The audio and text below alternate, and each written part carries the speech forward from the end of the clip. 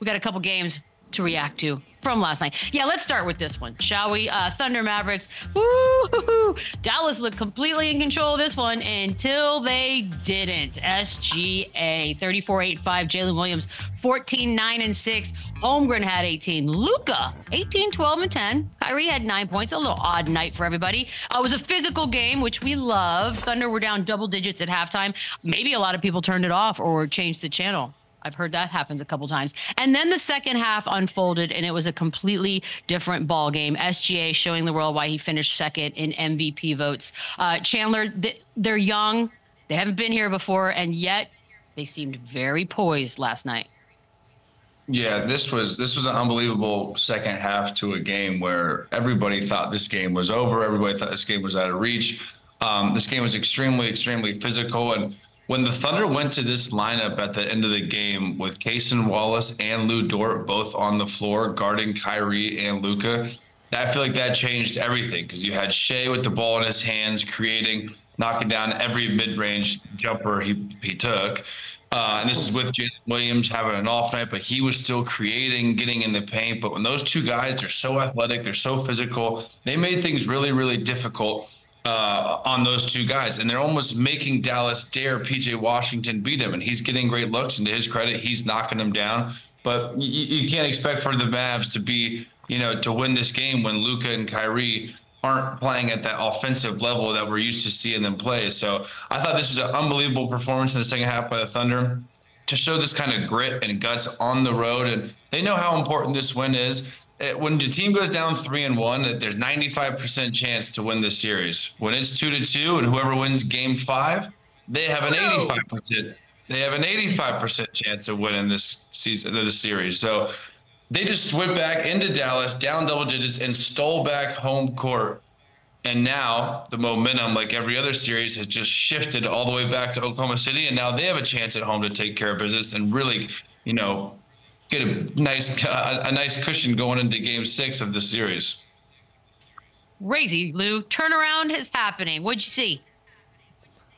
I was impressed, especially with a young team, right? Like, we spoke about taking the training wheels off and stop making excuses or stop giving them compliments about it being a young team. This is a good basketball team, whether they're young, old, or indifferent. They're a good basketball team. And the thing that I was most impressed about, the last 5 minutes of the game, they said, you know what, we can score with the best of them, but we know we're an elite defensive team and we have a lot of different guys that can guard a lot of different positions. Let's hang our hats on the defensive end. Let's hunker down and get stops. And that's what that team was able to do. They just, for the last 5 minutes of the game, they concentrated on getting stops.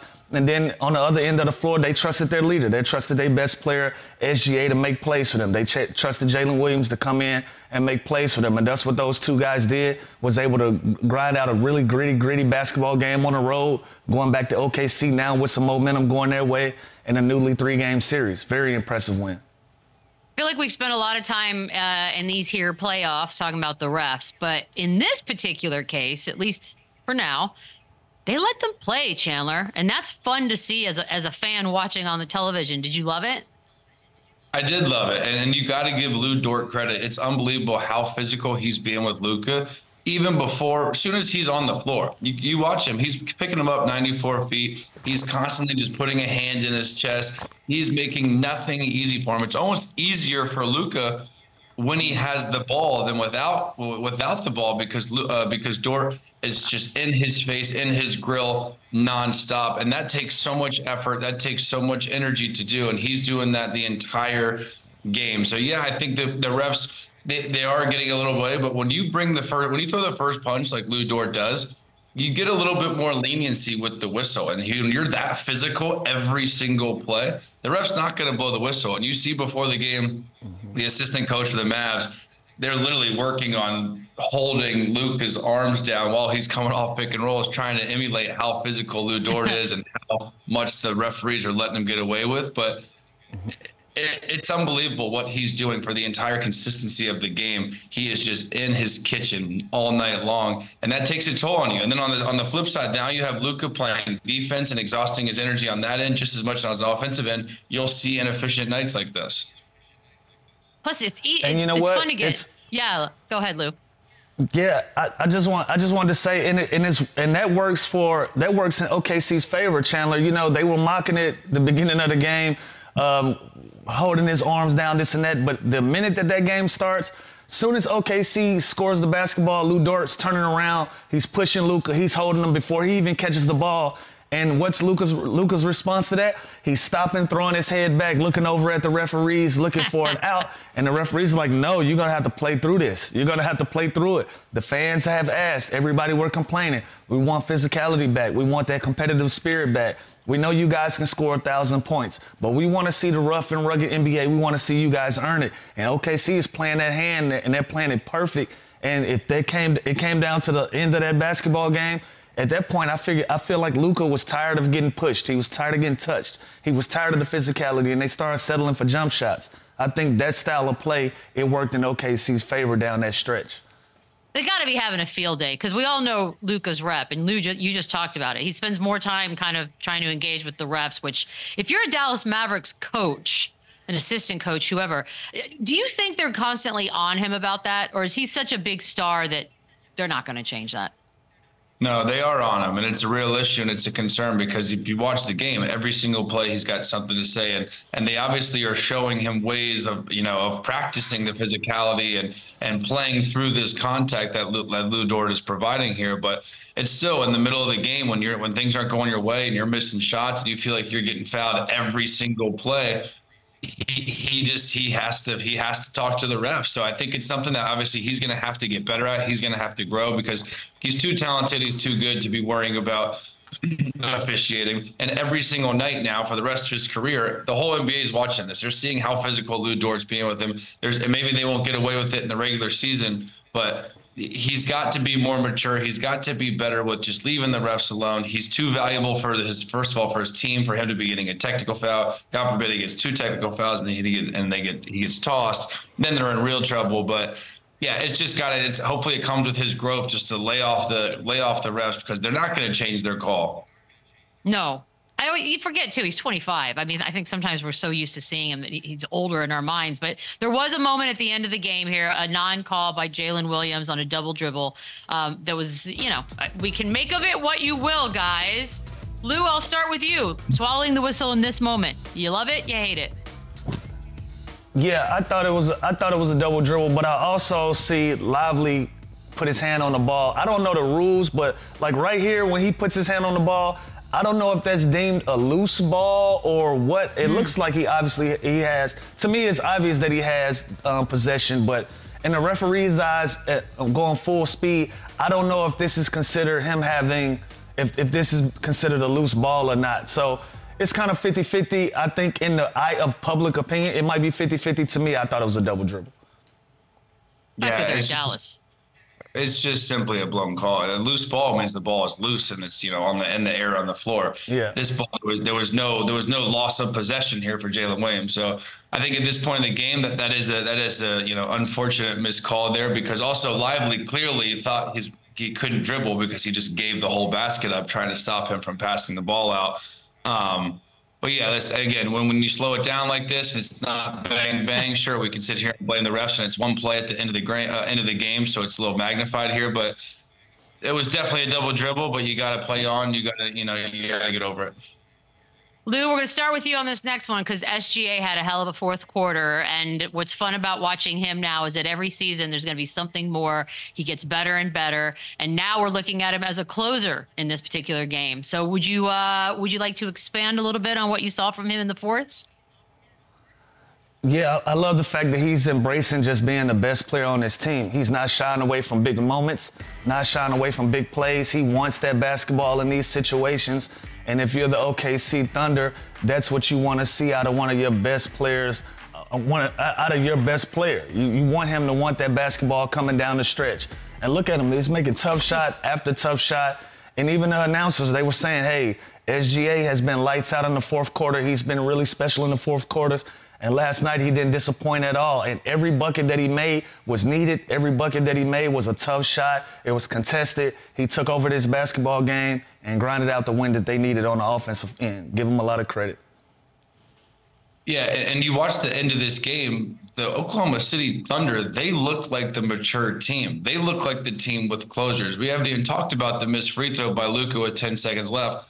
Then come down, insert a rookie Chet Holmgren at the free throw line. He knocks down both. So at the end of the day, this team was so poised down the stretch defensively. They took care of the ball. They took care of a no call there on the baseline. They kept playing through the whistle. And I feel like sometimes when you're so young, you don't even have time to be nervous. You don't even have time to think. And this team is just playing, and they trust in their leader, SGA. Some of these pull-ups SGA were hitting were insane. One went literally over the backboard. He was just in his zone.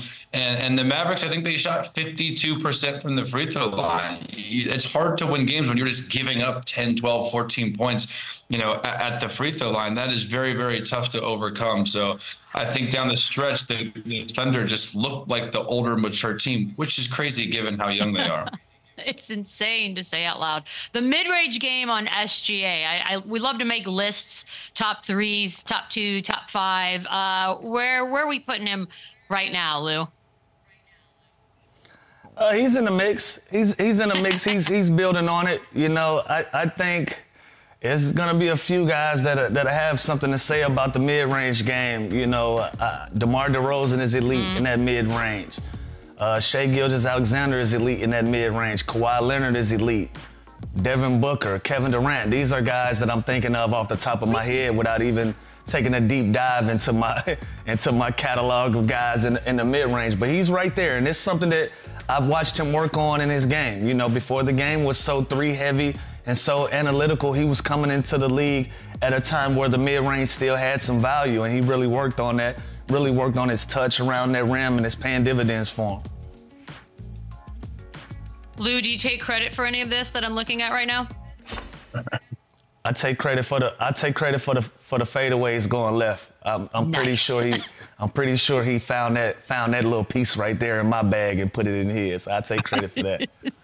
And you know what's crazy about this team too is you look at the stat sheet and you look that SGA was the only guy with a big game, but it does not matter when you have guys that make big plays down the stretch. Lou Dort hit crazy clutch threes in the corner. Chet Holmgren steps up like I talked about with the free throws, and he hit a big corner three. Jalen Williams made some big plays at the end of the stretch. So when you have a balanced attack, I think that helps your overall offense. But when you have a guy like SGA that's closing the game like that, that's just in his rhythm, you need just guys to step up at moments of the game. And they had multiple different guys step up in every moment of the game, especially in the fourth quarter and down the stretch, where every time Dallas would kind of get up, cut it to 6, cut it to 7, someone else was going. Cason Wallace would make a 3. Lou Dort would make a corner 3. They'd get a deflection, a huge turnover by Tim Hardaway Jr. at the end of the game that let Jalen Williams get out in the break. So they took advantage of every mistake that Dallas made. Although they know their second, third, fourth best players, they didn't have huge games. They all came up big in clutch moments. Luka and Kyrie, by the way, I mean, we've spoken so highly of everything they've done, Kyrie especially. And look, they both had an off night, which is tough to sort of withstand if both your main guys are doing that. But 9 points on 11 shots for Kyrie Irving is odd, Chandler. Why does something like that happen on a night like last night, game 4? It's inexcusable. And this has happened again. This has happened before in this series where he's, taken 8 shots, 9 shots, whatever it was. He's got to be aggressive. And he almost felt this urgency last night. You could tell in the fourth quarter, okay, this isn't Luka's night. They're struggling. The way they're guarding him is difficult. Kyrie Irving's got to take over. And they'll just, whoever's on an ISO with one of those two guys, they'll just throw a double team and they'll make Derek Jones. They'll make Tim Hardaway. They'll make PJ Washington, who, by the way, without PJ Washington, this series would probably be over. He's been so good offensively. They're making these other guys beat shots. When you have two guys like Kyrie Irving and Luka Doncic, you know what they're going to usually give you, right? You know that they can explode. You know that they can score a lot of points. But we want to make these other guys beat us. We want Daniel Gafford to have to finish. We want Derek Lively to have to make his free throws every time he's in the paint. We're going to foul him. So when you look at the box score, it does look glaring because I don't care. Kyrie Irving, I don't care about the 4 for 11. I care about the 11. I would rather see that at 20, 22. Like, he's one of the best offensive scorers of all time. Your season is on the line. I expect him to be uber aggressive in game 5, and him and Luka have to carry the majority of the load offensively because that is team is dynamic, and that's where everything else opens up and you can get that more balanced attack. It's when Tim Hardaway can get the open shots, or Josh Green can get the open looks. So you have to do that, but you have to start with those two guys being aggressive. But it's hard when you got guys like Lou Dort and Cason Wallace and all these different guys on Thunder that can switch and be physical with you. So it's a hell of a series. And if I had to guess now, I think the momentum obviously goes back to Oklahoma City at home, but the Mavs have shown that they can beat them there as well. Yeah, you know, Chandler, I see it a little differently because I'm looking at the stat sheet, right? PJ Washington was 7 for 19, and he's been assertive. He's been the guy that's been aggressive, right? And so sometimes when you have another guy that's cooking, that's in a good rhythm, even Jones had 17 points on an efficient night. You know, these are guys that are taking the majority of the shots. And even though he's Kyrie Irving, I think he put himself in a facilitating mood at that point. Like, you know, it can possibly be too many chefs in the kitchen sometimes. I think that's the trouble that the Clippers get into. And that's where you get James Harden turning himself into a facilitator, kind of being passive a little bit. I think Kyrie kind of got caught up in that because, you know, the Dallas Mavericks, they were in charge of this game for about 43 to 44 minutes of this basketball game. So I think in Kyrie's head, and I'm just guessing, you know, he's probably thinking the way that we're playing is efficient, is self-sufficient enough for us to win this basketball game. There's no need for me to try to take shots or be aggressive at these points. And by the time that he probably wanted that basketball, OKC was already rolling on the other end. And so I think this is something that he adjusts to, opposed to just allowing this to happen again. I think this is a one-off. That's just how the game went for the Dallas Mavericks. Because like I said, the way that they were playing up until the 5-minute mark, the 4-minute mark, it was working for them, you know. And so I think in game 5 coming up, I think we see a different version of Kyrie Irving. He doesn't wait for the game to come to him. And those damn free throws. It's weird to talk about a veteran star team Sure. with free throws. Like that can't happen. Lucas said it. He knows.